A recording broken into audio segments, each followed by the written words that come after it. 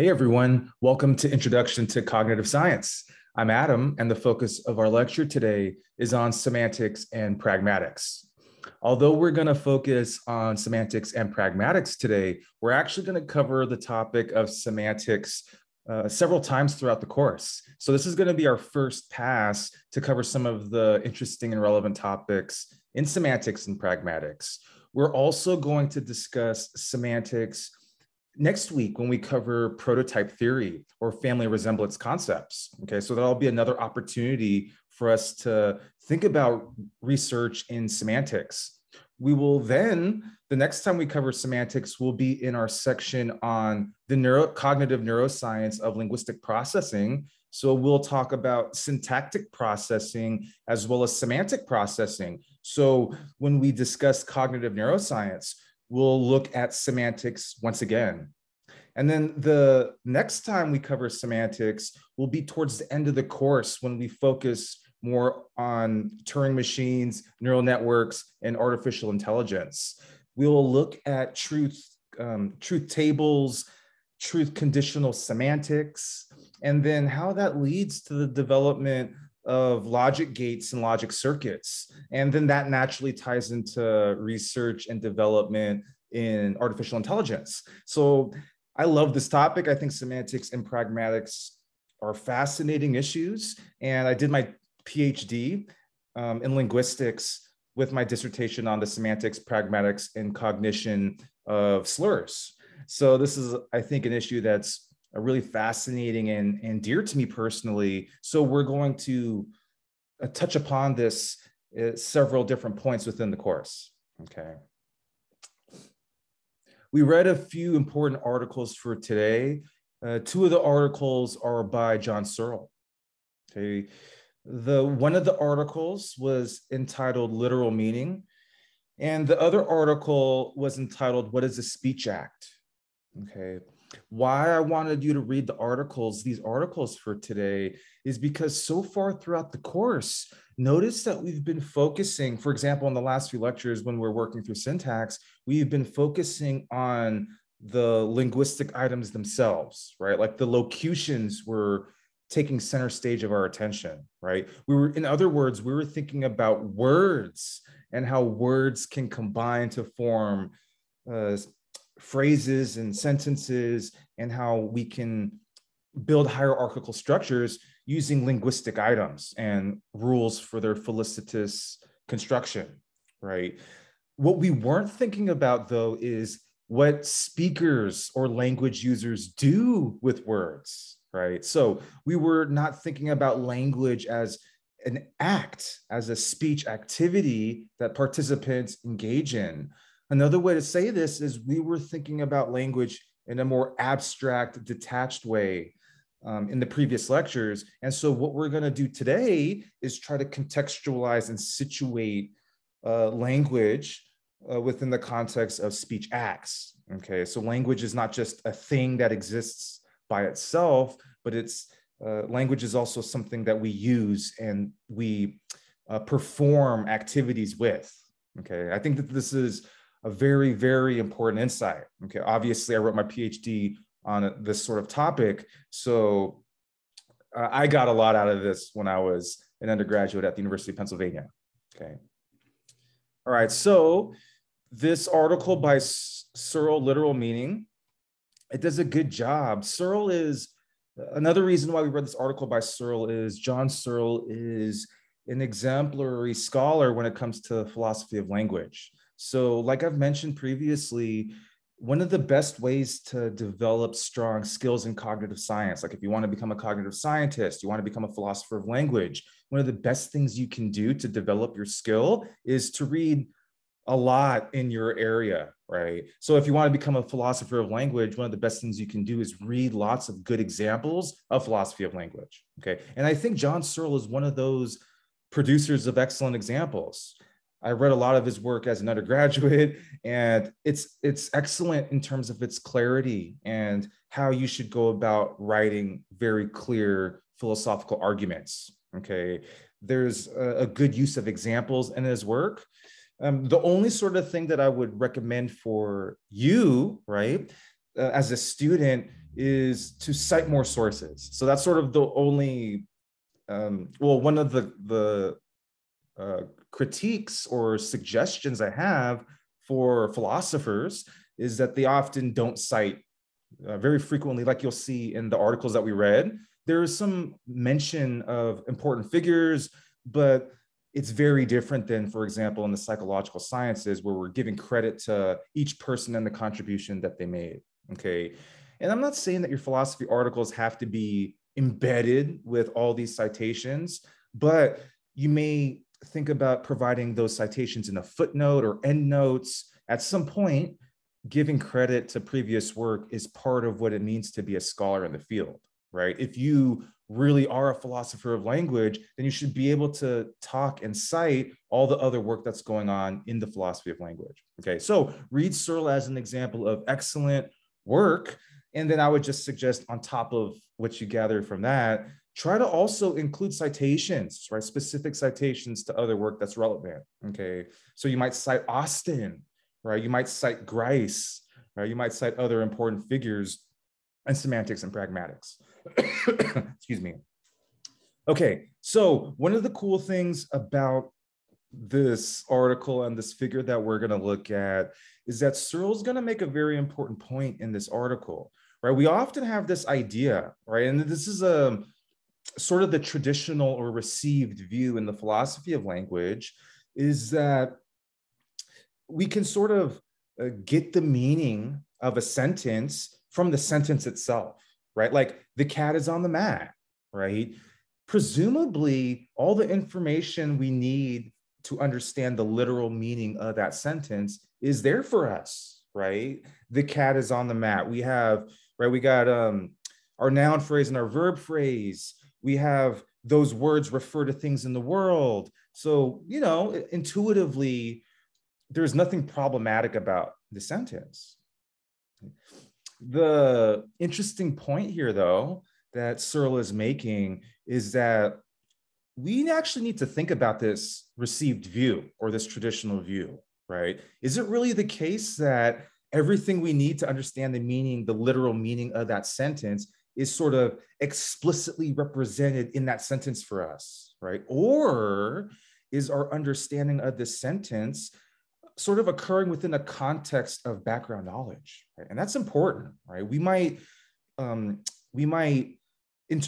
develop different philosophies of mind and language based on which approach we believe, right? The received traditional approach or Searle's critical approach here, right? This may also generate different predictions for cognitive neuroscience, right? When we interpret this sentence, is there any background processing that's going on also? Or are we just like reading these things off straight away, right? So we see that these different theories, they're interesting philosophically, but also they generate interesting predictions and other avenues of research in our subdisciplines across the cognitive sciences. So I think that's also another reason why you should read philosophy, right? Throughout the course, you notice we're reading articles from different subdisciplines. Some of you like philosophy, some of you like neuroscience more, right? You gravitate towards your own disciplines or subdisciplines. However, I always encourage you as cognitive scientists to be well-rounded, at least in the areas that you care mostly about, like language, music, emotion, right? And read somewhat widely across the subfields in your chosen topic area, right? Like emotions, language, or music, okay? It'll help you generate new ideas for projects, for theoretical approaches. Whereas if all you do is read, like if I'm just a psychologist of language and all I do is read psychology of language, I may miss out some very interesting ideas, theories, predictions, okay? So here what we're looking at is it the case that the cat is on the mat is sort of, in order to interpret the literal meaning of that sentence, everything we need to interpret that sentence literally is explicitly provided in that sentence? Or is it the case that for any sentence, we need to interpret it with sort of like background knowledge, okay, like within the context or in relation to background assumptions, presumptions, things like that, okay? All right, so the way that we'll sort of pump the intuitions is we'll look at this case and we'll ask, is this sentence, first look at the picture, right? Look at this figure of the cat and then read this sentence. The cat is on the mat. Now I want to ask you, is this sentence true or false? Or is it the case that this sentence doesn't yet have a determinate truth value? Okay, on this first figure, it may look very intuitive that, well, for sure the cat is on the mat, right? Like we can see right here, this thing looks like a cat and this thing looks like a mat and the cat is on the mat. Okay, boom, the cat is on the mat. We can assume that, sure, that sentence has everything we need to interpret that sentence correctly. But now imagine that I give you some additional knowledge, right? So perhaps I'm a physics professor, right? And I tell you all this interesting information about, right, the subatomic nature of particles. I talk to you about gravitational forces, and I'm talking to you about physics at a really fine-grained level, right? Maybe over the course of a whole semester, right? So it's like now you have a lot of deep knowledge about particle physics, about quantum theory, right? And given all the information I provide you, right, we might now understand that actually in physical entities, there's actually a lot more space, right? Between, we're solid at one level, right? Like at one level, my hands are touching. But if we zoom in at a super, super fine level, right, we might see that there's in fact no touching going on, right?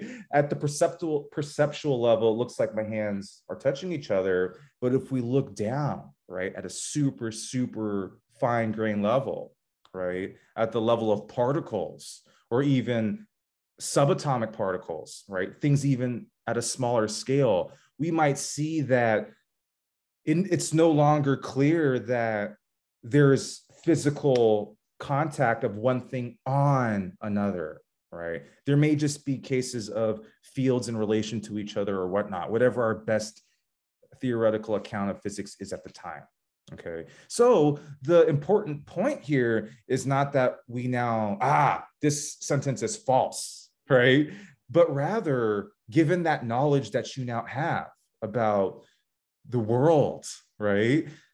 It's no longer so clear as it was just a minute ago that the cat is on the mat, right? Maybe the non-physics you thinks this is for sure a case of the cat is on the mat, so that's true. But maybe for a professor of physics, maybe I've been publishing on physics like my whole life, and so like I only think in these terms.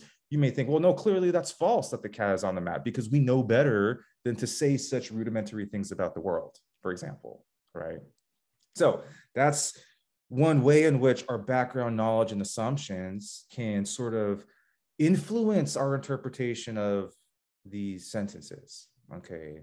And one of the important points that Searle is going to make here that we might think, oh, well, I can just add more detail into the sentence, right? Maybe the issue here is like, I didn't provide enough detail in that sentence. Like the sentence is too rudimentary with only 6 words in there. But maybe if I said something more detailed, right? Like according to this theory of physics, right? Macroscopic physics, or at a larger scale, that then this holds true, right? So what I've done is sort of packed in additional linguistic representation to try to get that literal meaning more explicitly self-contained, right? Maybe that's the solution, right? And Searle is going to suggest that that's not the case, right? Because for anything else that we pack in there, right, we can,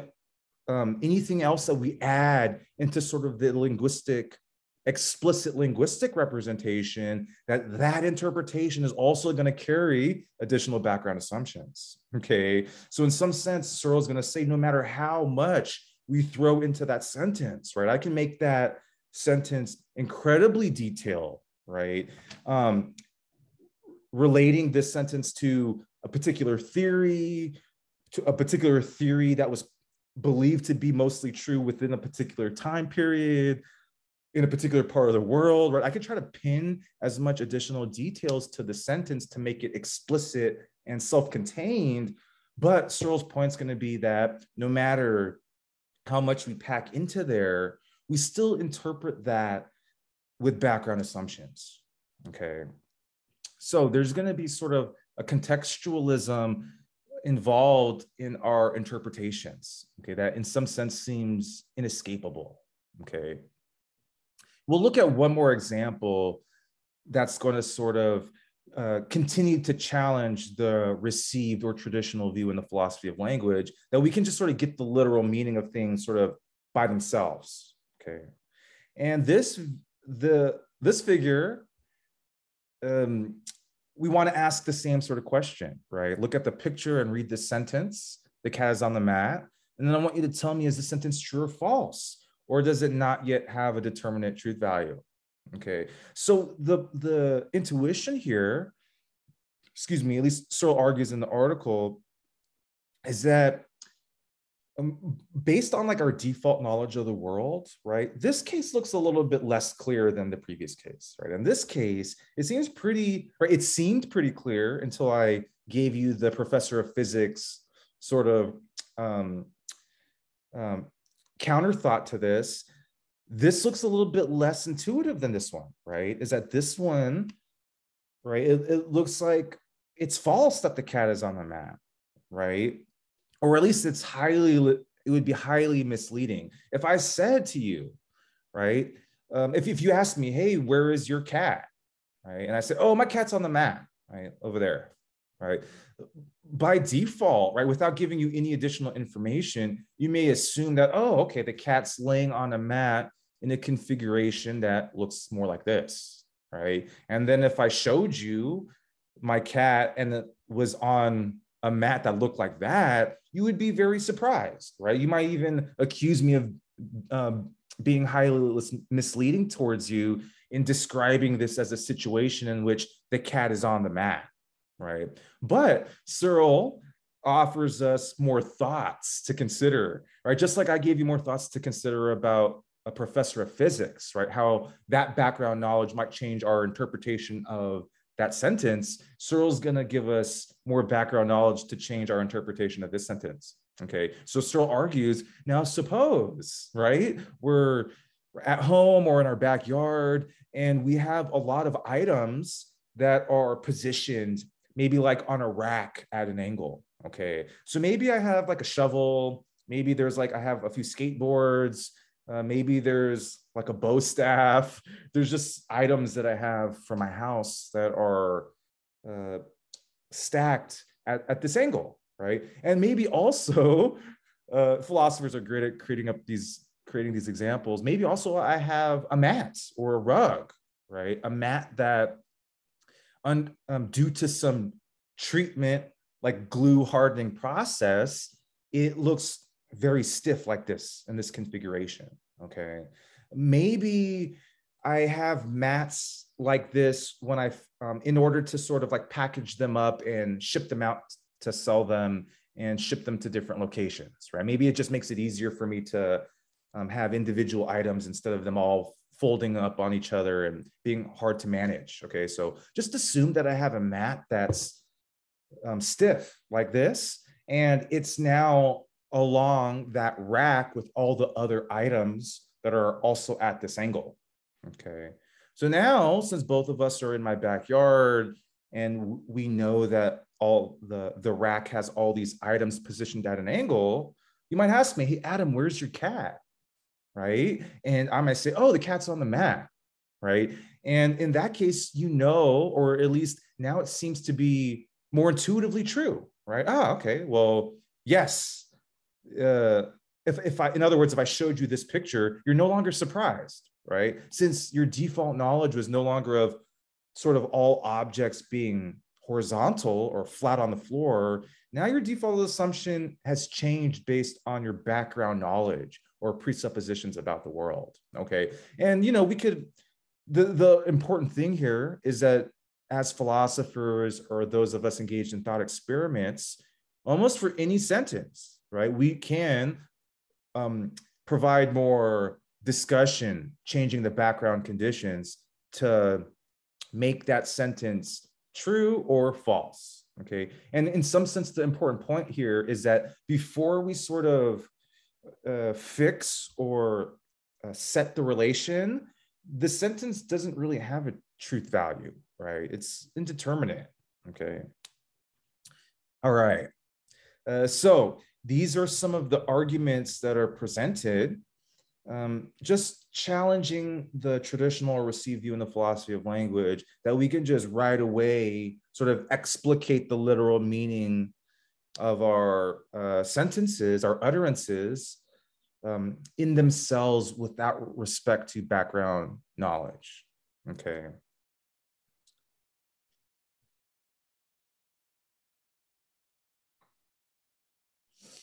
So Searle challenges this traditional view, arguing instead that the notion of the literal meaning of a sentence only has application relative to a set of contextual or background assumptions. And if any of you are familiar with my work yet, you can see how I really made use of this context dependency in the interpretation of slurs, right? Sort of one of the very interesting things about slurs, and there's other linguistic items that are like this, but when certain people use slurs, right? Like if I use a slur that's typically used to target Asian Americans, but I'm using the slur with like one of my best friends. Say it's a friend that I grew up with. We went to the military together. We completed our PhDs together, right? Like my best friend, and like essentially like another version of me, you might think of, right? Well, on this view, right, given our shared identity, our shared background knowledge, and just common knowledge that under most circumstances throughout life, we were not targeting each other in a negative way, but throughout life, we were just in general supportive of each other. We see that background knowledge about speaker identity, about history, and other important features influence the interpretation of what I might mean by a slur, right? However, if a slur typically used to target Asians is not used among Asians, but say an outgroup member, right? A non-Asian towards an Asian, right? And imagine they're not just of different racial and ethnic groups, but also like they don't know each other. Perhaps they've never met, and this is the first time that they're in contact with each other. Maybe, right, they vary in age and many different factors, right? Another way to think about this is like the opposite of you, right? So you can think of like in-group usage as on the model of me using a word with me or something that approximates me, and out-group usage being me using a word with non-me or something approximating the opposite of me, right? And we can see that depending on who's using which slur, it can be interpreted either highly offensive, right, in a highly offensive manner, or in a more in-group way, okay? And there's some interesting work on the reappropriation or reclamation of slurs and how slurs are used to mean more positive things than what the out-group usage is used to mean, okay? So we know that throughout the history of slur usage, for example, against African Americans, that the N-word has been used in highly derogatory contexts, right? The use from non-African Americans towards African Americans has often been, like the context of use has often been involved in like hate crimes, physical violence, and whatnot, right? So, but the use of the slur in in-group context has a very different meaning because the context of use is different, okay? When in-group members use a word amongst each other, it can signify something more like of a solidarity meaning, right? Whereas when it's used by non-in-group members, it has more of a derogatory, offensive meaning, okay? And if you're interested in this, then please take the course with me. I'm teaching a whole course on slurs and stereotypes. And also I've published like over a dozen articles on this topic, okay? And some of them are included in the file section for you to check out, okay? The important thing though for today is not to get into the details of my work, but I'm just highlighting my work on the context dependency of slur interpretation to show how this insight here from Searle can be highly productive to your own work and to work not just in philosophy, but more generally in linguistics and cognitive science. Okay. All right, awesome. Let's keep it going. So once again, to be very clear, I want you to not only understand the theoretical views, like what does Searle believe, but also like why does he believe this? There's two arguments. I've already suggested or highlighted one of these for you, but I just want to be clear on this slide and highlight both of them. Okay, so according to Searle in this article, there are two main reasons why the background of assumptions, right, background knowledge for the literal meaning of a sentence, like the cat is on the mat, cannot be fully and explicitly represented. Okay, like we can't just pack into that sentence more things to let it be a self-sustaining, meaningful item, right? And these are the reasons why. First, background assumptions are indefinite in number, right? There isn't actually a definite number of assumptions, the set of which we can pack into our sentence and now we're good to go, right? It's not like there's 364 bits of background knowledge, and once I plug all those in, now I'm done, right? The point is that there's an indefinite number of background assumptions, right? And it could change, right? The question to ask yourself is, what do you have to know or presuppose? What background knowledge must you assume when you interpret these sentences? Okay, it's a very interesting sort of thought process to go through. Okay, the second point, the reason why we can't sort of pack in the full explicit meaning into a sentence itself is that any attempt to explicitly represent background assumptions will bring in additional background assumptions. Okay. So the indefiniteness of background assumptions, right? That there's no fixed number.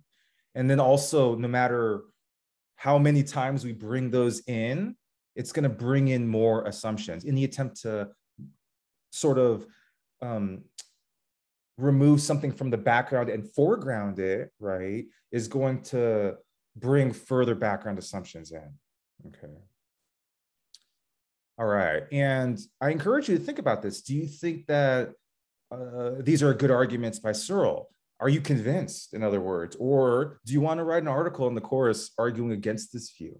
Okay. Maybe you have an argument against my work on slurs. I think that would be really awesome, right? Maybe you can show that, it's not the case that slurs have a context-dependent meaning, but rather I can provide a single meaning, right, that is context independent, and maybe you can argue on why that single meaning is superior to my context dependent meaning. Okay, and that would be really awesome. Okay, at the end of the day, remember that I'm not here to judge you on which view you believe, but I'm here to help you develop your own view, right, and make sure that whatever view you believe is well supported and well argued. Okay.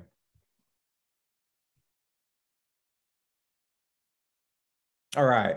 And just another cool thing that Searle argues here is that, and this is why philosophy of language is really cool and linguistics is really cool, is because things about language apply to the mind, right? In general, all the whole reason that I bring up all the focus on language in the course is so that way we can gain insight about the mind, right? It's interesting in its own right, but also it gives us unique insight into what's going on with the nature of human cognition, okay? And so here we see that there's sort of applications from the argument that Searle just provided. It has further implications for language and the mind, all right? So Searle argues that just as the literal meaning of a sentence will determine different truth or obedience conditions relative to different sets of assumptions, right? The literal meaning of a sentence will have different truth conditions depending on the background assumptions. Okay, depending on different things will make the statement true depending on the background assumptions that I have. Okay, and just as this is the case, a belief or expectation will also have different conditions of satisfaction relative to different sets of assumptions. Okay. So this is just to highlight the important point that when we're thinking about cognition, sort of cognitive content, the content of our thoughts, right? Maybe last week you thought that we can just sort of articulate those in a context independent way. Here, the idea is that our cognitions are sort of relative to these background assumptions, okay? Our cognitive content, our beliefs, expectations, and whatnot, okay? And this is gonna help connect us, right? The fact that we need background assumptions to interpret the literal meaning of sentences is gonna help connect us to work in speech acts and pragmatics, right? We're gonna connect locutions or linguistic items. We're gonna situate those into the context of speakers and what they're doing, okay? So the next article that we read for today is What is a Speech Act? All right, now that we've appreciated the fact that a locution or a sentence is not sort of complete in itself, right? It doesn't sort of carry its literal interpretation with it. Now that we appreciate that language is context dependent in some sense, we're going to situate that locution within the context of a speech act. Okay. In other words, what we're going to do in this article is we're going to appreciate what a speech act is. Okay. And we'll situate sentences within a speech act. All right. So whereas before I may have been a little bit loose with the terminology, right? Like we can talk about sentences expressing things, right? Sentences as having a meaning, right? The point that we want to emphasize today is just that that's just a convenient form of talking, right? Really, sentences don't mean anything by themselves. It's not like the sentence is getting up and doing all the work by itself, but we mean things by saying things, right? It's us that mean by using words, okay? And so it's okay when we're doing linguistics sometimes just, for the sake of, like, we can't be being super for every concept. Like we can't be modifying it with further contextual information or we'll never get anywhere with a lecture, right? So sometimes it's okay just for the sake of convenience to say, this sentence means this as opposed to this. But for today, since we're talking about Searle and speech acts, we need to make clear that it's not the sentence that means on its own, but it's us that we mean things when we use certain words, okay? So one of the things that I wanna point out in this article is that speech acts are forms of rule-governed behavior. And this is related to the work that we've been covering in the course on rules and rule following. Okay, so we've been thinking of how important rules are for combining linguistic parts to form larger parts or larger constructions. Okay, here we'll see that we use the notion of a rule in a slightly different way. Okay, but still we're drawing upon this notion of a rule. Okay, let me read this nice quote for you. I think it's very nice. So it is a logical presupposition, for example, of current attempts to decipher the Mayan hieroglyphs that we at least hypothesize that the marks we see on the stones were produced by beings more or less like ourselves and produced with certain kinds of intentions. If we were certain the marks were a consequence of, say, water erosion, then the question of deciphering them or even calling them hieroglyphs could not arise. To construe them under the category of linguistic communication necessarily involves construing their production as speech acts. To perform illocutionary acts is to engage in a rule-governed form of behavior. I shall argue that such things as asking questions or making statements are rule-governed in ways quite similar to those in which getting a base hit in baseball or moving a knight in chess are rule-governed forms of acts. Okay, so we're going to use this idea as speech acts as forms of rule-governed behavior to get an idea of semantics and pragmatics. Right, we'll understand semantics in sort of a rule-governed way, and then we can also think about pragmatics in a rule-governed way.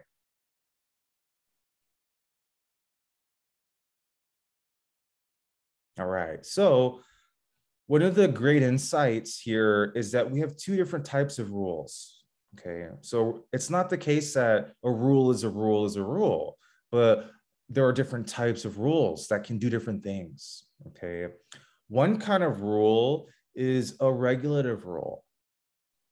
An example of this is etiquette. Okay, etiquette is a sort of a set of rules that tell us how to behave in social situations. Okay, but regulative rules regulate a pre-existing activity such as social behavior. Okay, an activity whose existence is logically independent of the existence of those rules. Okay, so what I mean by this is that social behavior, right, social interaction, that already exists prior to the rules of etiquette. So it's not like social behavior is a consequence or partly a product of etiquette. Okay, social behavior was always there, and an etiquette is sort of rules that can help regulate that pre-existing thing. Okay, we have another type of rule, though, importantly, and these are constitutive rules. Okay, constitutive rules constitute and also regulate an activity, the existence of which is logically dependent on those rules. Okay, and a great example here is that of chess, right? The rules of chess, they both tell you how you can play. So in some sense, they're still regulative rules. However, the important thing here is that they also partly constitute the game of chess, right? It's insofar as we lay down those rules that we get a game of chess. And if we didn't establish rules for chess, there would also be no game of chess to be played. Okay, so that activity does not exist prior to the rules, right? And that's a really interesting and important insight, is that some rules partly constitute or create something, an activity. Okay, you might think that like certain laws might be of this form, right? And certain practices too. Like, can you get married without certain constitutive rules, right? Can you christen a boat without certain constitutive rules, right? It seems like in order for you to christen your boat the Santa Maria, or in order for you to actually get married to someone else, that there needs to be rules that allow for those things to come into existence, right? So although social behavior exists prior to constitutive rules, institutions of marriage and institutions of christening things in certain ways, right? Like bestowing certain honors onto certain things, those sorts of activities may be partly constituted by the rules that we create. Okay, and this is a really important insight because it can help us understand or think about social structures and social activities in new ways. Okay, Searle argues that the semantics of a language can be regarded as a series of systems of constitutive rules, and that illocutionary acts are acts performed in accord with these constitutive rules. Okay, you're going to ask me, hey, Adam, what is an illocutionary act? I'm going to go ahead and explain that to you. Okay, that's another main goal for today, is we're going to discuss the difference between locutionary, illocutionary, and perlocutionary acts. Okay, another thing we'll do today is when we get to pragmatics, we'll talk about Grice's cooperative principle and the sub rules or maxims. for how we should be cooperating with each other. Okay, so lots of rule discussion today, okay, with respect to semantics and pragmatics.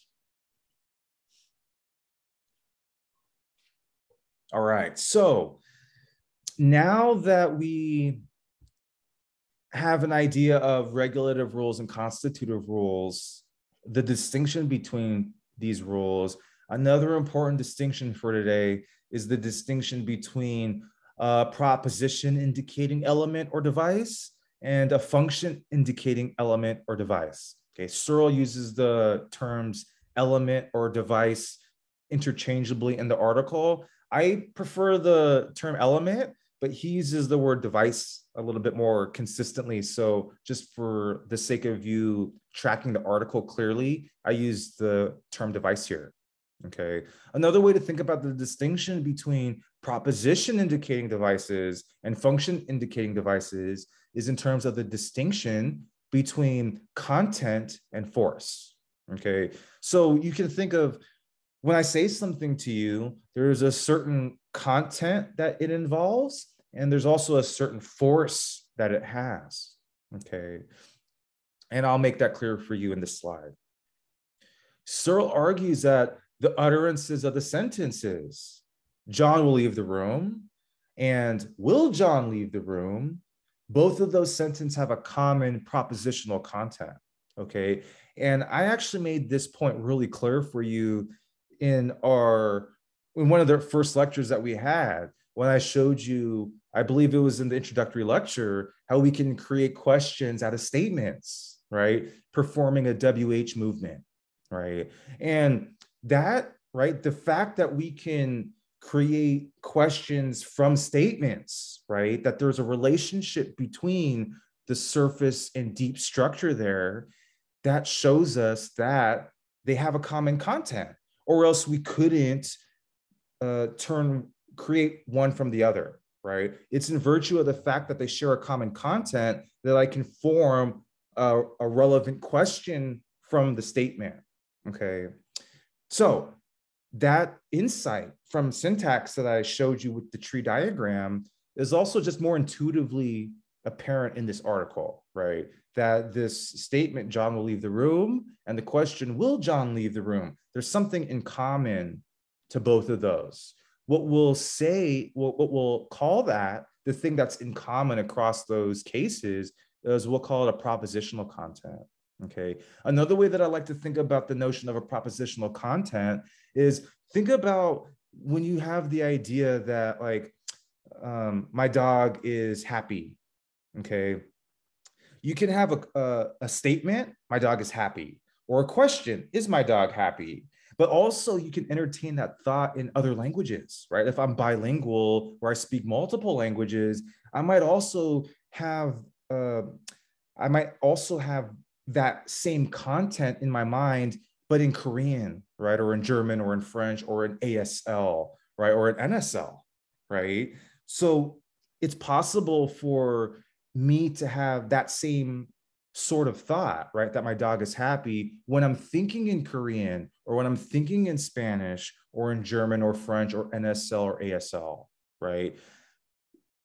As I'm entertaining that thought, there's some common content, right? That's common to both the question and statement version in English, but also that's common to both the statement version in English and French and in ASL and LSF, right? So we see that the notion of content, propositional content, is helpful, and that it helps us identify what is common across those different instances, right? Or productions, linguistic productions of those sentences, okay?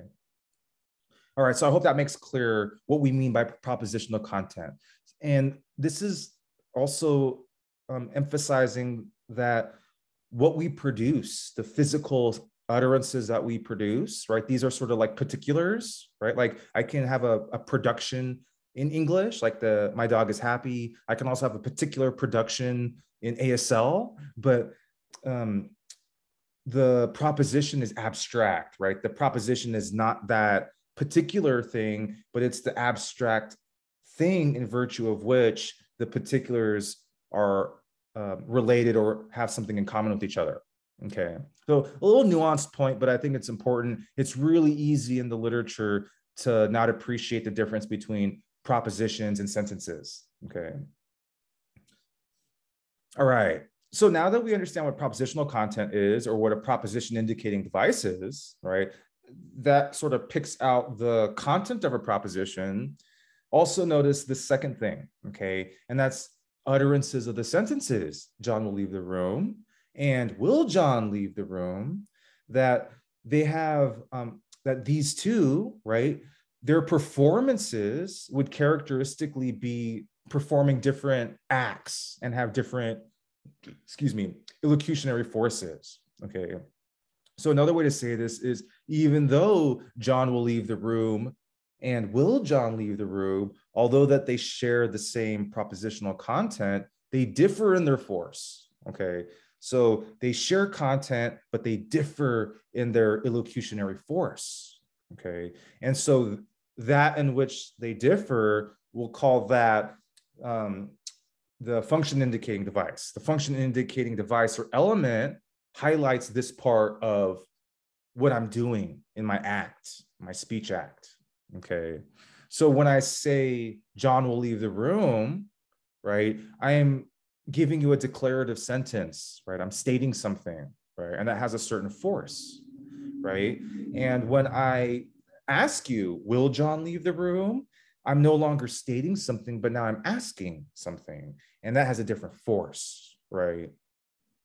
All right, and we'll get very clear on varieties of force in a few slides, where I'm gonna make very clear what the distinction is between stating and requesting and promising and different illocutionary acts. So for a large class of sentences used to perform illocutionary acts, the sentence has two parts: the proposition indicating device and the function indicating device.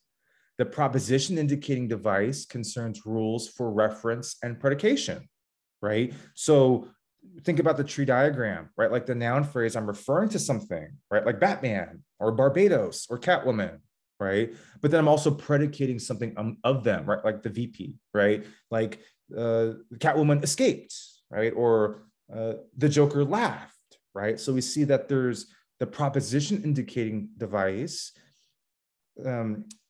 concerns rules for that, right? Whereas the function indicating device concerns rules for the kind of illocutionary force that an utterance has. Okay, and we'll look at sort of some of the rules for that here in the next few slides. All right, so this article, I did not require you to read this full article as an assignment, so you don't have to read the full thing, but I do just want you to retain some of the main points that I'm going to cover right now. So this article by Bach is a really helpful article in that it summarizes and provides just a nice table of some of the main points that I'm going to cover. Okay, so you don't have to read this whole thing, but for the quiz, make sure that you're familiar with what I cover on these slides. Okay. All right, so this article by Bach, it's going to cover some important work by Austin and Grice, all right, important figures in the field of speech act theory. One of the major figures in speech act theory is Austin, right? J.L. Austin. He wrote this excellent book, How to Do Things with Words, and I sort of pay a tribute to both Austin and Grice in my own work. I titled my article on slurs, How to Do Things with Slurs, right? And then the second part of the title was a study in the way of derogatory words. And the book by Grice is a study in the way of words, right? So you can see that I'm deeply influenced by Austin and Grice, and my own work, I just try to give them a shout out and just let people know that I think that their work is really important. So the important insight from Austin was this distinction between locutionary, illocutionary, and perlocutionary acts. Okay. So again, we're interested in not just words, right, or sentences by themselves, but what we do with those words, right? We're situating or contextualizing sentences or linguistic items within our linguistic or communicative practice as human communicators. Okay. Also, you'll notice that in this literature, they use the term like speaker and hearer. However, in my own work, I try to move slightly past those terms, so that way we can include like signers as well. Okay. So in my own work, sometimes I use terms like language user or target. But, you know, I just encourage you to think about being inclusive in your discussion in the philosophy of language. Okay. So in any case, the speech act, we can provide an analysis at least 3 different levels. Okay, just similar in some sense to how we can, when we discussed David Marr, we can provide 3 different levels of analysis, right? When we're understanding like the cognitive function of something. Okay, so here we can understand a speech act as having sort of 3 levels of analysis. Okay, the first is the locutionary act, right? And this is the act of saying something. And sometimes this is described as the what is said, okay? So in each act, like when I say something, part of what I'm doing in my act is I'm selecting words to use, right? And that is the what is said part, okay? It's the act of saying something. And that has been the focus, as you can tell, of like previous lectures and like the traditional view in philosophy of language and the received view, okay? In illocutionary act is the act of doing something and saying something, okay? So now we're getting to like using language to do things, which is really, really important, okay? So here, this is not the what is said part, but the what is meant part, okay? What is meant or intended to be communicated here. Okay, so here, this doesn't have to do with the words that I'm selecting, but like what I'm doing with my words, like requesting something or promising, okay, or ordering you to do something, okay. I use the words to do that thing, okay. So we see that the locutionary and perlocutionary acts are importantly connected, but they're also importantly distinct, okay? And then next we have the perlocutionary act. And this is the act of doing something by saying something, okay? So there's sort of like a one-word distinction here. I just want you to be clear. In the illocutionary act, this is the act of doing something in saying something, okay? The perlocutionary act is the act of doing something by saying something. Okay, and the distinction, to be more clear, is that in the illocutionary act, this is what is meant. And then in the perlocutionary act, this is the effect.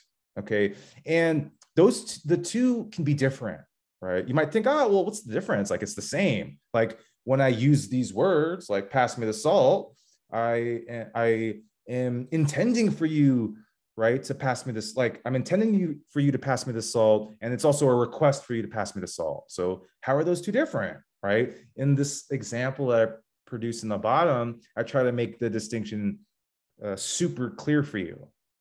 Okay, so here's my example. So I select the words, pass the salt. That's the locutionary act.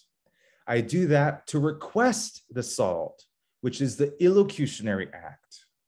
And this has the effect that you pass me the salt and pepper and are slightly concerned that maybe the food doesn't taste so good, okay? And that's the perlocutionary act, okay?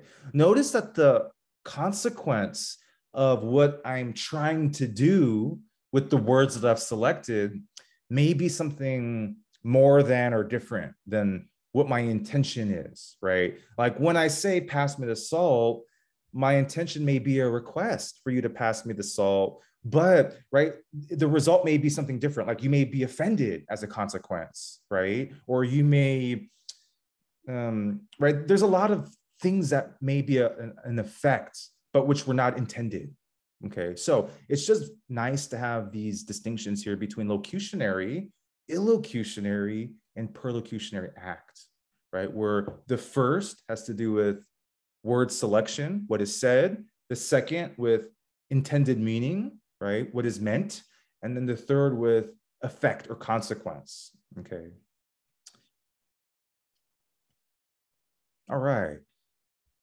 Now for us to understand the systematic nature, right, of illocutionary acts, we can see that there's a principled format, right, in which that we can articulate how different illocutionary acts express different attitudes as speakers, okay?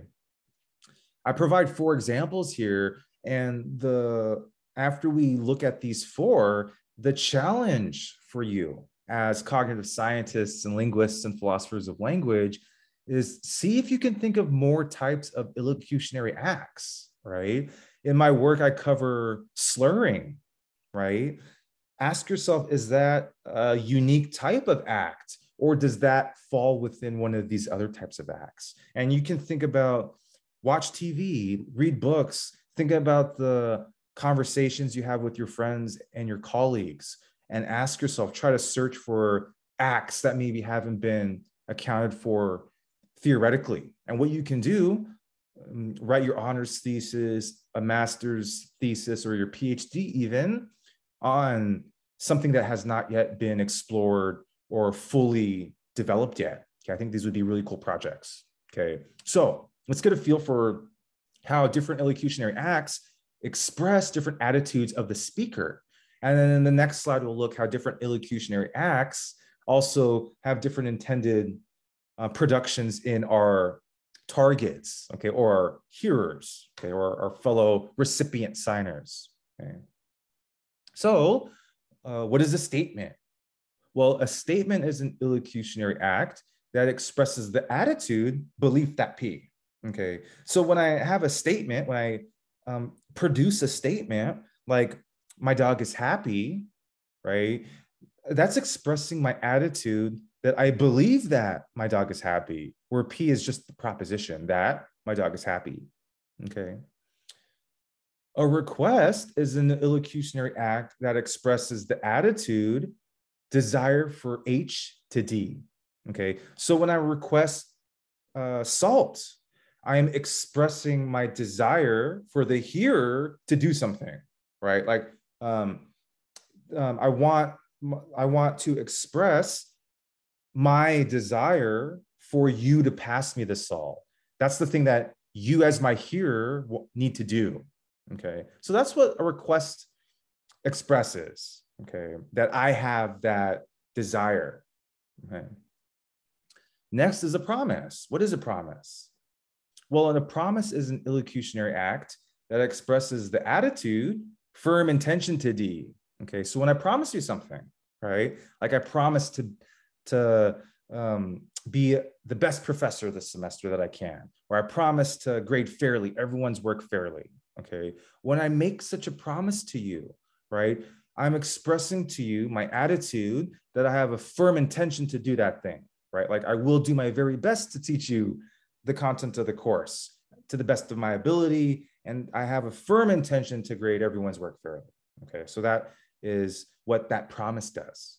Okay, also an apology. What is an apology? An apology is an illocutionary act that expresses the attitude regret for Dean.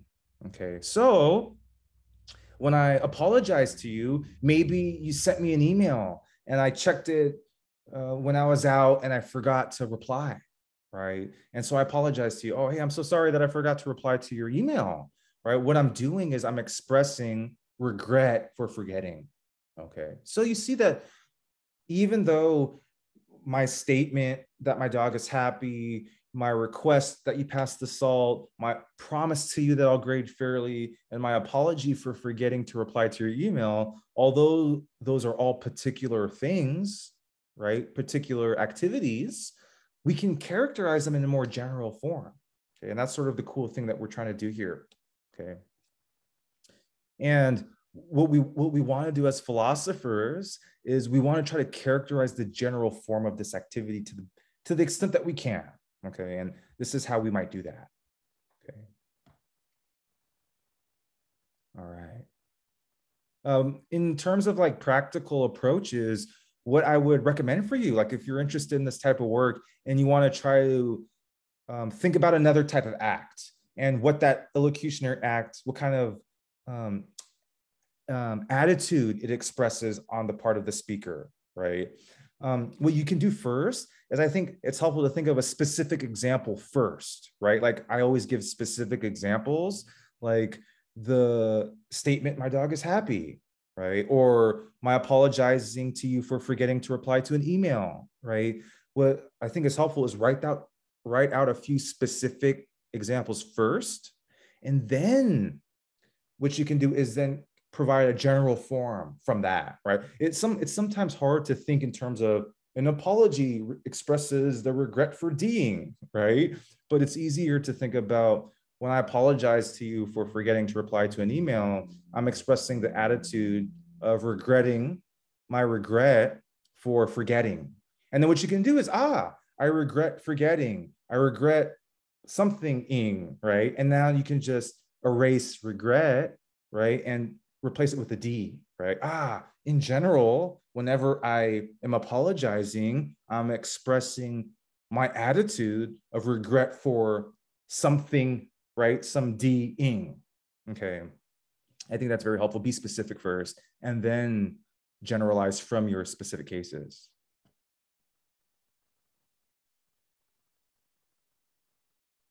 All right. I can make one more point here. I'll just make one more point here. This helps when you generate theory or more abstract level assertions from more particular level ones. It also helps to make sure that you don't get lost in your analysis and that you're tracking important differences. Okay.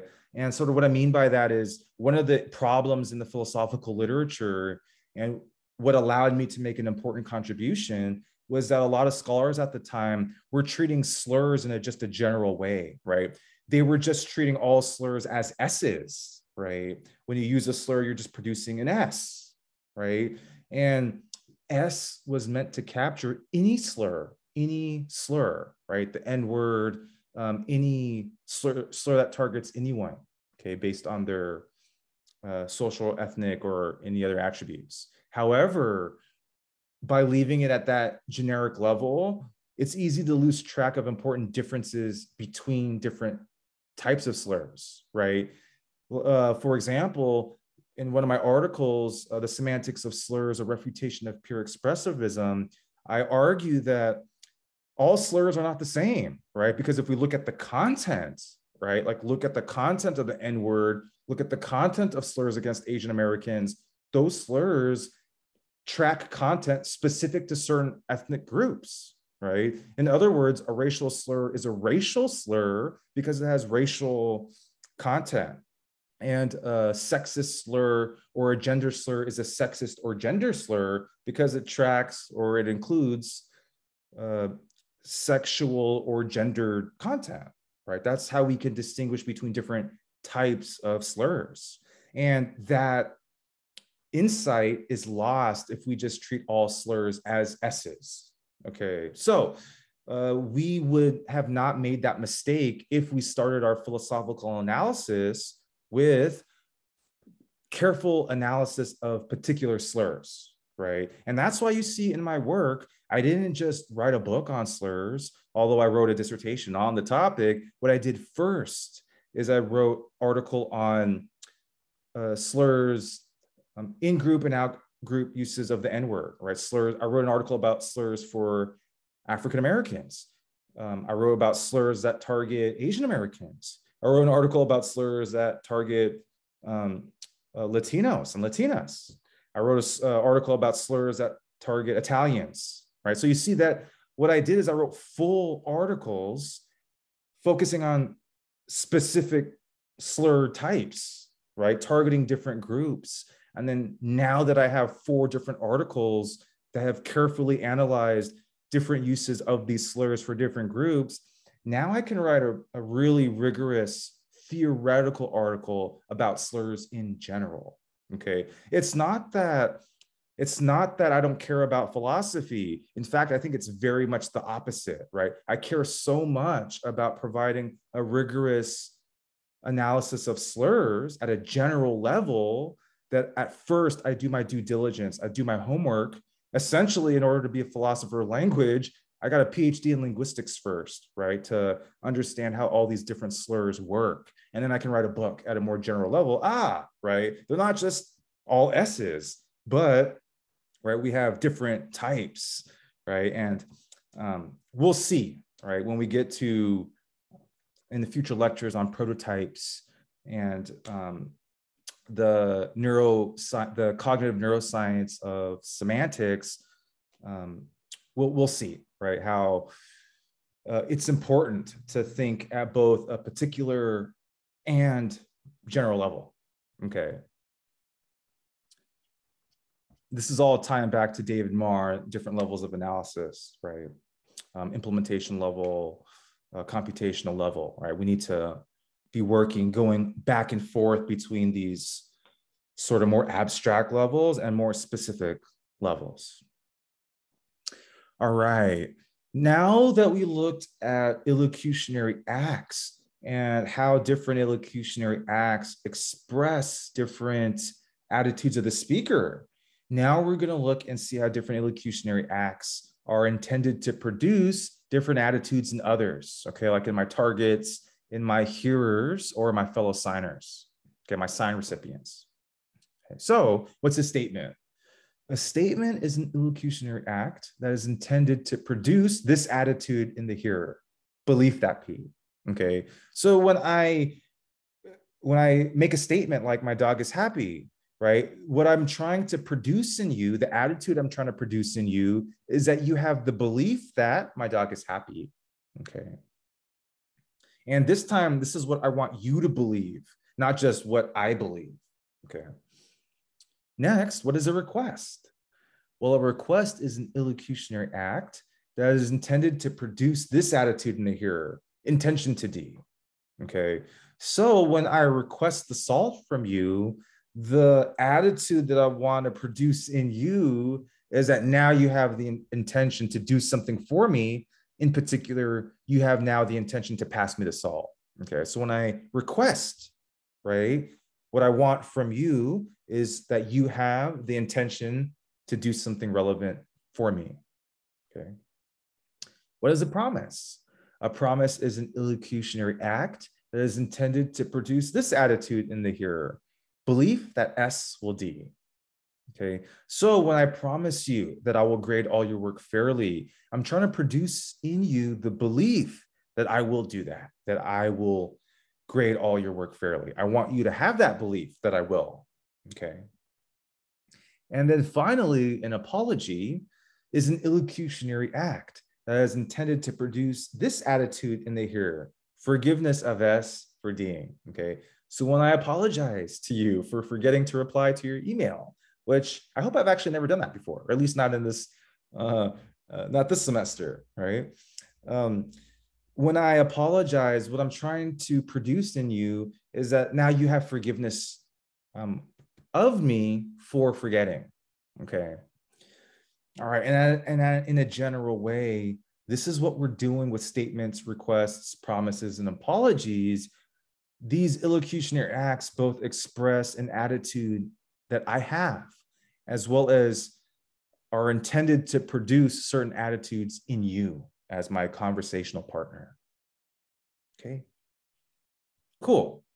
So I think that this is a really helpful sort of framework for thinking about what we're doing in our speech acts. Okay, so I think this week is really fun because we've considered principles for how to create sentences, right? But we're also thinking about principles for how to create speech acts, right? So we have sort of theoretical frameworks for thinking about the cognitive science of language, both at a locutionary as well as illocutionary and perlocutionary level, okay? All right, next, we're going to look at some work by Grice. Okay, and Paul Grice is another important figure in speech act theory. And I hope that you've also noticed that a lot of this excellent work's coming out of our home institution, UC Berkeley. Okay, so I hope you're really excited about that. Okay, what's important here is going to be, and the reason why we're talking about this today is because just like Austin talked about speech acts and speech activities, and Searle situated our interpretation of literal meaning within the context of our background knowledge, right? Or we're going to look here, sort of continue thinking about speech acts in that our speech activities are things that we do with each other. And in order to properly communicate with each other, there's going to be a principle involved guiding our communicative exchanges, okay?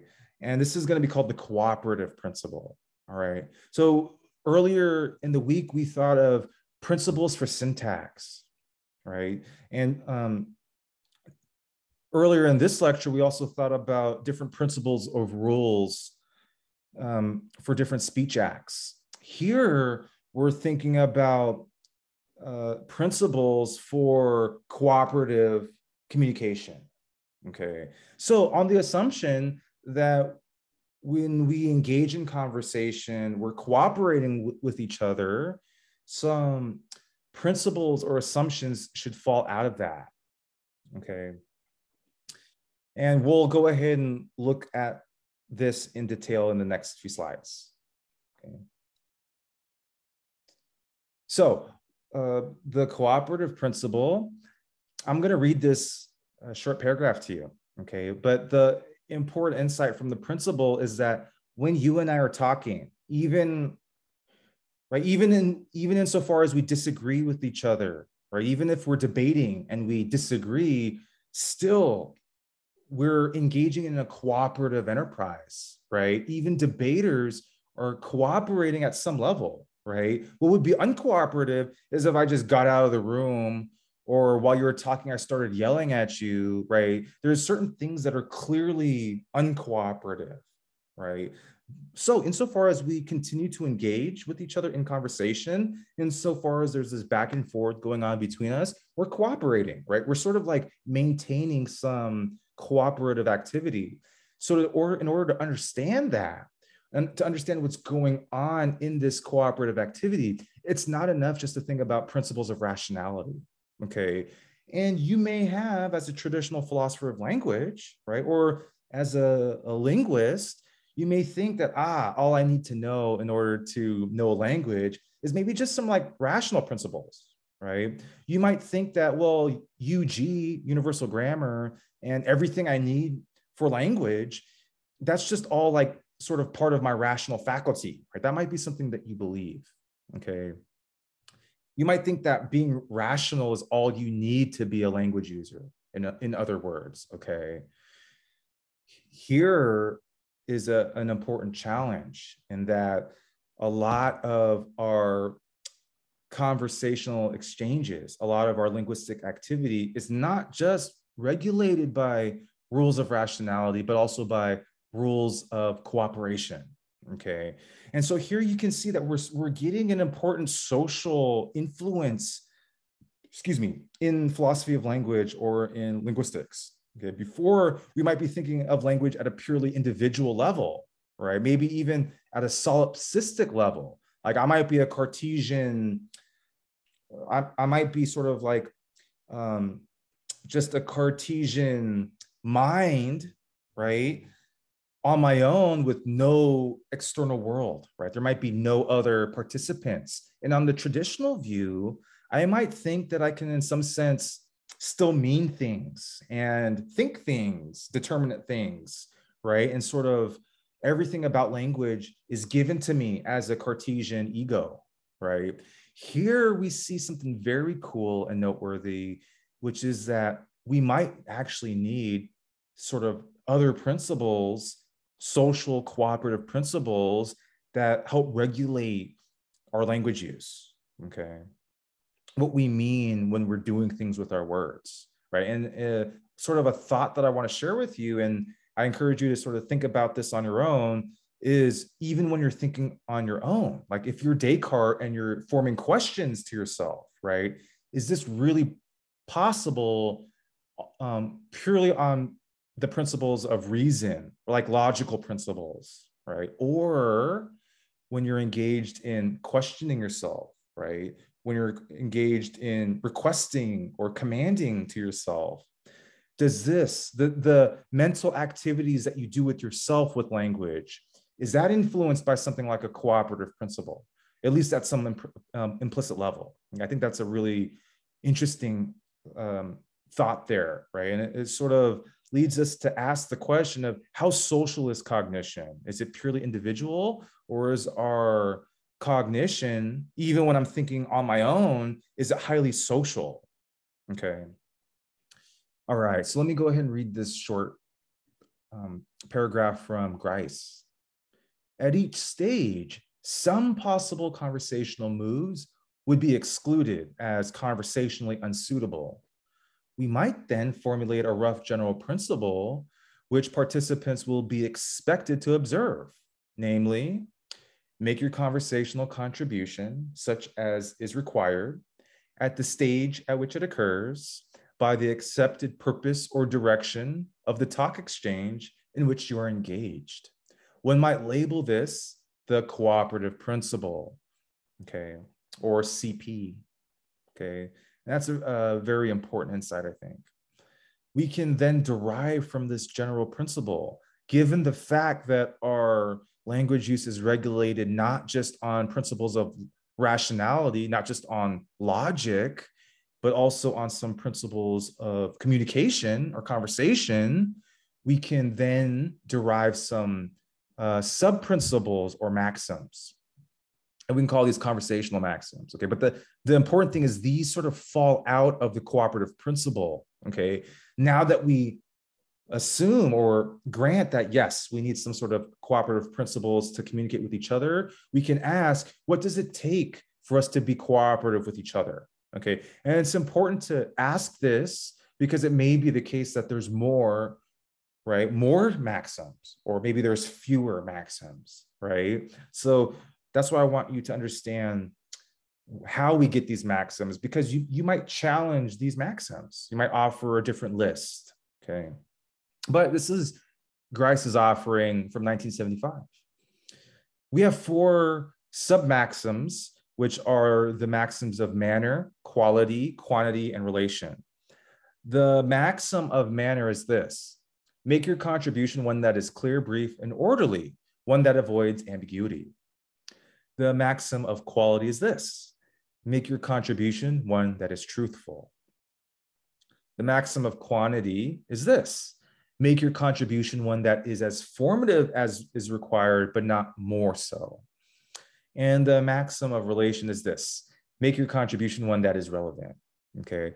I uploaded a copy of this article by Grice in the supplementary files, and you'll notice that there is actually a little bit more specified in these maxims, but I just wanted to provide you sort of like a quick synopsis of what each of these maxims entail, okay?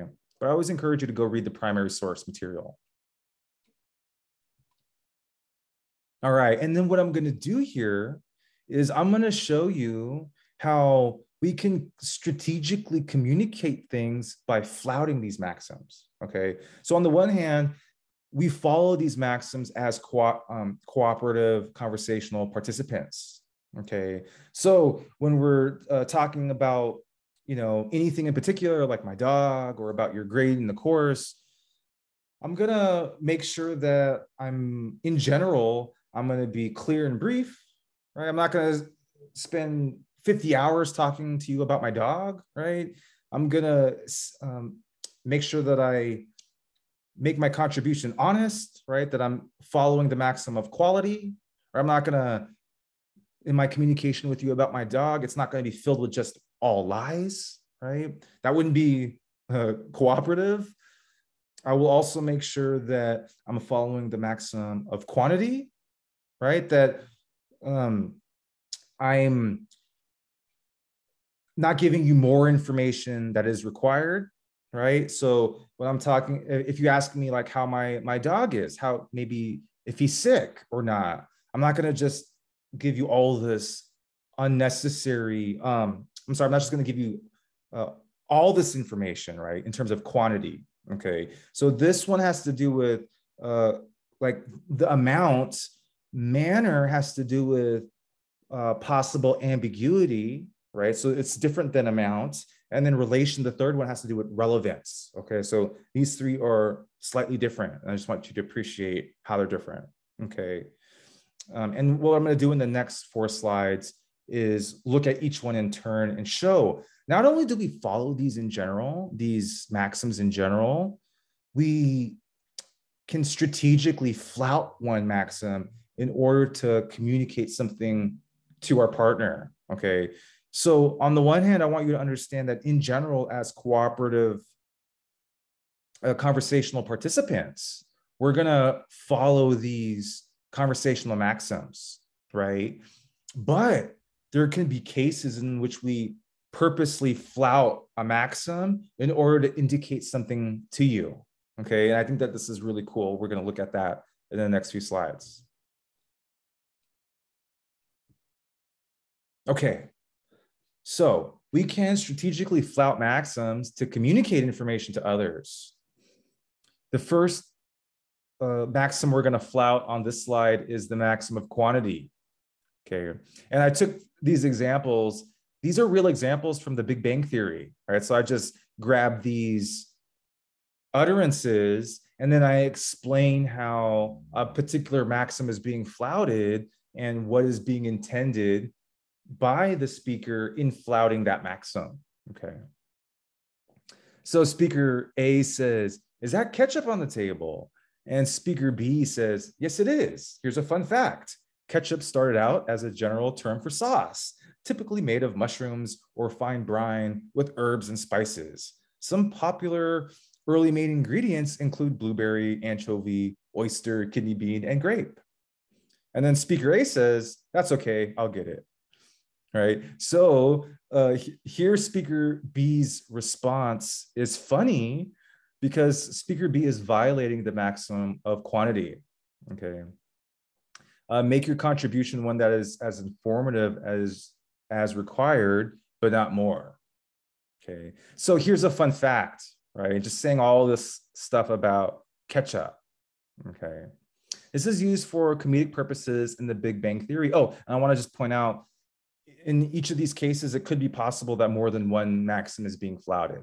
Okay, I'm just indicating what I want you to take out of this example. Okay, so flouting the maxim of quantity is used for comedic purposes in the Big Bang Theory.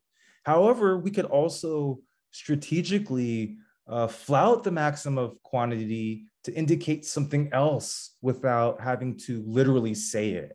Okay, so notice that you may also strategically flout the maxim of quantity to indicate or imply to your conversational partner that there is something wrong with the ketchup at the restaurant without literally having to say this, okay?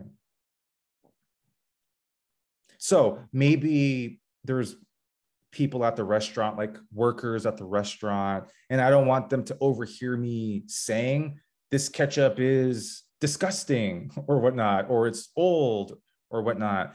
What I may do, right, is flout a maxim, right, to indicate that there's something wrong with the ketchup, right? So you ask, is that ketchup on the table? And in general, I would take that as a request to pass you the ketchup. But here, I'm not passing it to you, right? So I may avoid passing it to you, right, and just give you some other information about ketchup, right, to indicate that, right, don't, or whatever, okay? And I encourage you just to think about other examples, okay? But the important thing here is, on the assumption that speakers are following the cooperative principle, we're going to try to reason through or work out why the speaker is flouting a maxim, right, while they're communicating with us. Because in general, they are going to follow those maxims to be cooperative. Okay, so in the cases in which someone is not flouting, someone is flouting the maxim, we're going to reason through what's going on there with that case. Why are they flouting that maxim? Are they trying to communicate something else to us, right? And then we'll try to figure out what it is they're communicating. Okay. And what's nice about communicating in this way, right, in this sort of indirect way, is that there's some like plausible deniability when we do this, right? As I might be indicating something to you, but you can't really like pin it on me that I said the ketchup is disgusting or it's old or whatever. Okay. All right, so that's an example of the maxim of quantity. Okay, and go to this link right here for a YouTube video that shows you some of these examples. Okay, so I also borrowed some of these from a YouTube video. Okay. All right. Next is the maxim of quality. Okay, so this is an example of flouting the maxim of quality. Okay, so speaker B, and here I'm just saying there's no one talking yet, right? It's just quiet and no one is saying anything. Speaker A, this is Sheldon, just out of the blue says, doesn't anyone want to know where he's going? He's talking about Leonard here. Right, so this is really weird, right? Just out of nowhere, I'm like, doesn't anyone want to know where he's going? And then speaker B says, okay, where is he going? And speaker A says, Leonard is going to the office. And he gives this really unusual hand gesture, right? And this is because for anyone that's seen The Big Bang Theory, we know that Sheldon is a horrible liar, right? So we see that in this case, this is used for comedic purposes. And speaker A's utterance is funny because speaker A is violating or flouting the maximum of quality. Make your contribution one that is truthful, right? It's funny because clearly Sheldon's not being truthful in this case, okay? And we will reason through what's going on there. Like, why isn't he being honest, okay? We can also flout this maxim, the maxim of quality, to indicate something to our partner without literally saying it. Okay, and here's just another example that I made up. The first examples are from Big Bang Theory, and then I just made up examples to help further clarify these for you. Okay, so now imagine you're a kid at home during a home robbery, right? So you're at home and some bad guys break in and are robbing your house right now. Okay, and while this is going on, the phone rings and the robbers tell you, answer the phone, but act normal, okay? And who happens to be on the other end is like your parents. Say they're checking in on you and they call and they say, hey, how are you, right? You may not want to literally say that you're being robbed because the robbers just told you not to say that. And if you literally say the thing they told you not to say, maybe they'll get mad at you and they'll hurt you, okay? But you may want to communicate to your parents something important without literally saying it to them, okay? So when they ask you, hey, how are you?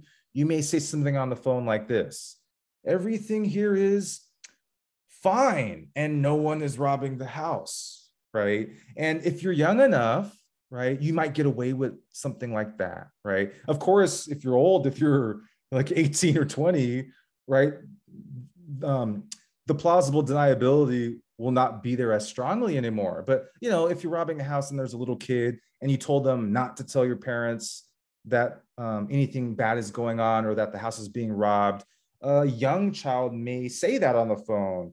Everything is fine and the house is not being robbed right now, right? But notice, right, that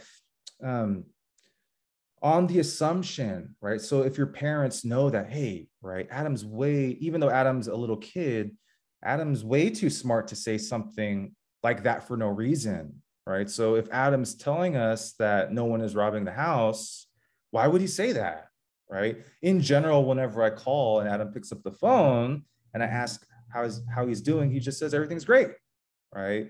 And it's just assumed that no one's robbing the house. So if I'm bringing that up for the first time here, that's bizarre, right? And that's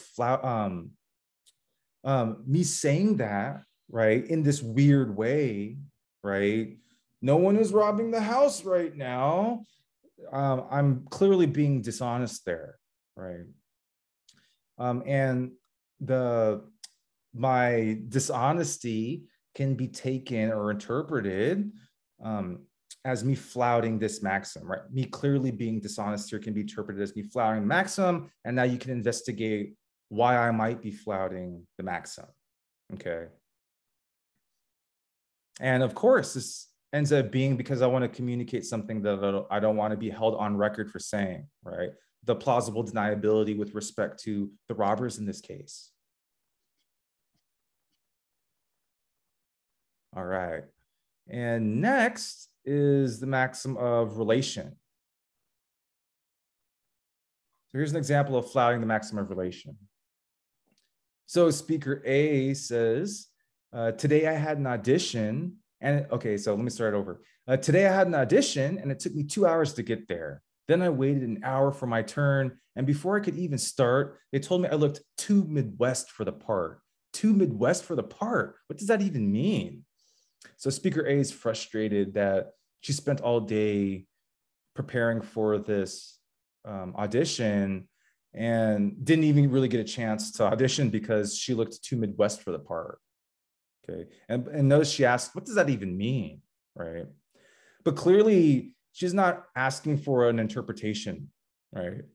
So speaker B replies, well, the American Midwest was mostly settled by Scandinavian and Germanic people, and they have a characteristic, right? This is Sheldon, of course. And speaker A replies, I know what it means, Sheldon, right? So here speaker B's response is funny because speaker B is violating the maxim of relation. Make your contribution one that is relevant.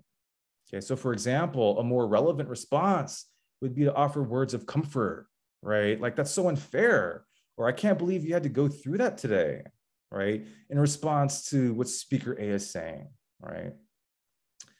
I'm not really making a relevant contribution here by explaining right, what it means to look to Midwest, okay? So this is used for comedic purposes in the Big Bang Theory. However, we can also strategically violate the maxim of relation to indicate or imply to your conversational partner, for example, that your new date did not go very well, without literally having to say this. So for example, someone may ask you, so how was your first date with Sarah? And your reply may be, I can't wait to go home and read the new issue of Science. And you might say this, maybe the date was boring, but you don't want to be mean and say that, right? So on the assumption that speakers are following the cooperative principle, we try to reason through why a speaker is flouting this conversational maxim, okay? And we can ask, why did Adam sort of change the conversation here, right? Well, probably because the date didn't go so well. Maybe he didn't enjoy it or whatever, okay? So there's another maxim in which we can flout to produce a certain effect, okay?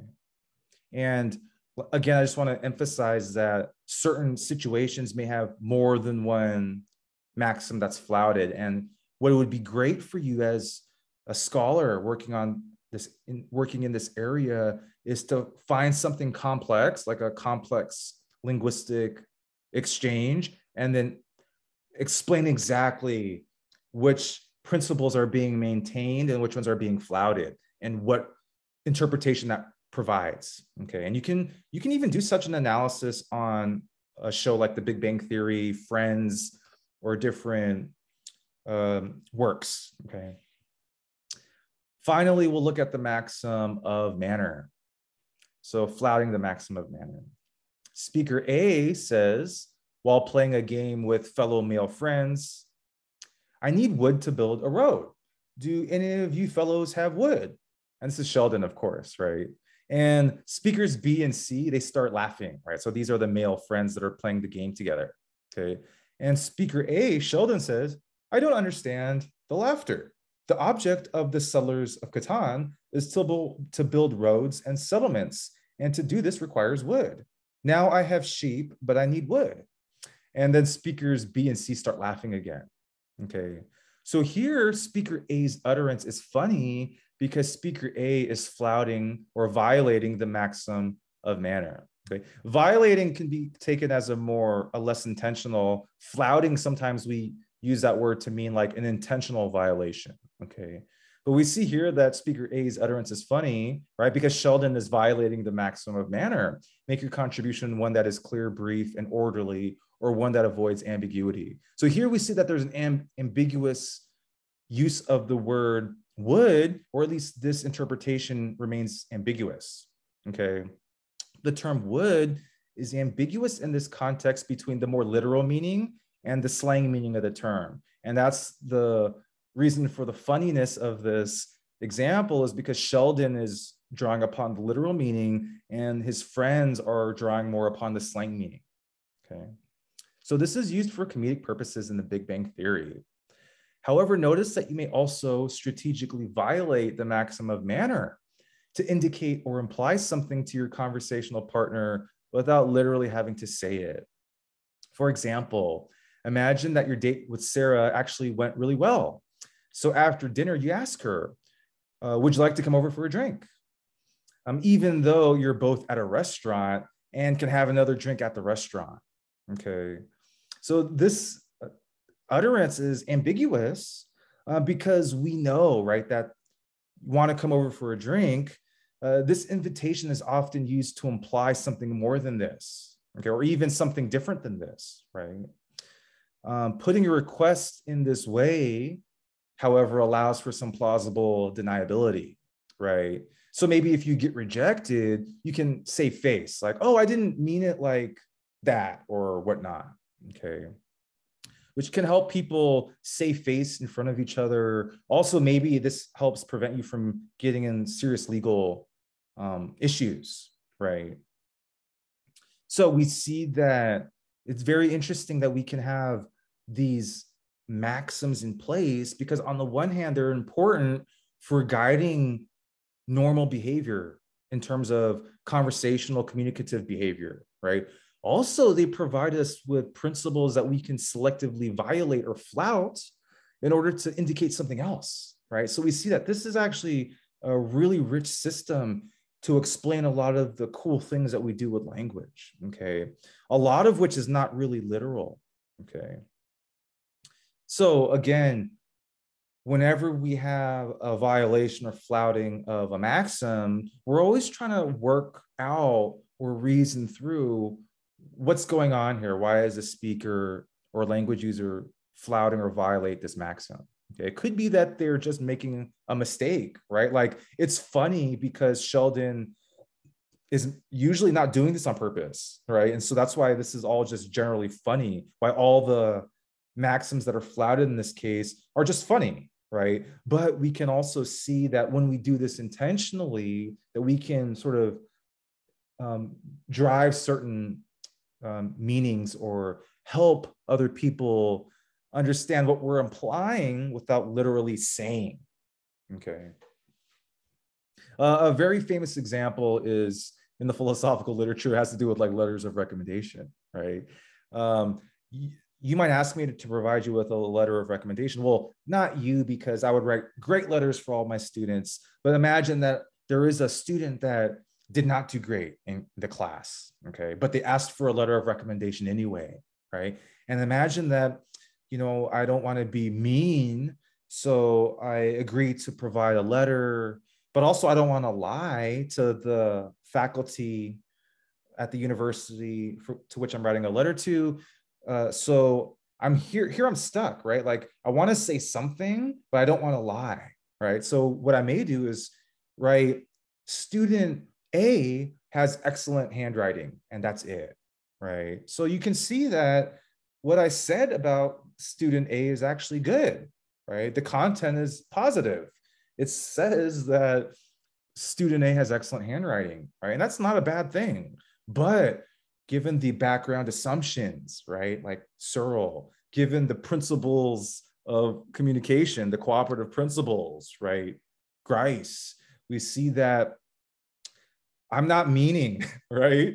Or the faculty that received that letter shouldn't interpret that letter to mean that this is a good candidate for a PhD program, right? Because it's assumed, right? It's sort of what's expected in a letter of recommendation from a faculty member is that I speak about your ability to do graduate level work, right? So I need to talk about things like your handwriting really has little to do with that, right? So you see I'm violating maxims here in my letter of recommendation to the faculty, okay? And they can reason through, I get what Adam's doing here with that brief letter, right? And they may even further know that, especially since he has published in Semantics and Pragmatics, he knows what this means when he violates these principles, right?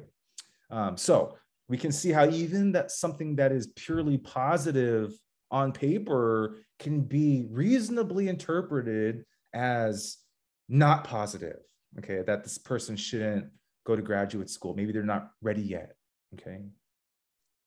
All right, cool.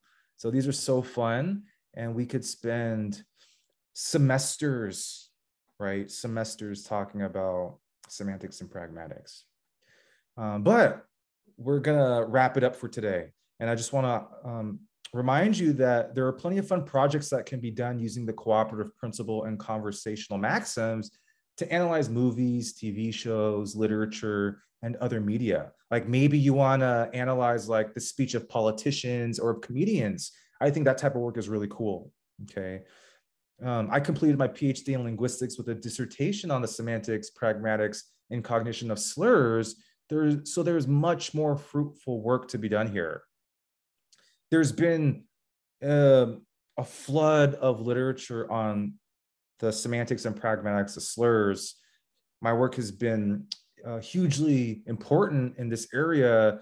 And that's why I want you to sort of be brave and have courage and work on any topic that you think is important to the field, okay?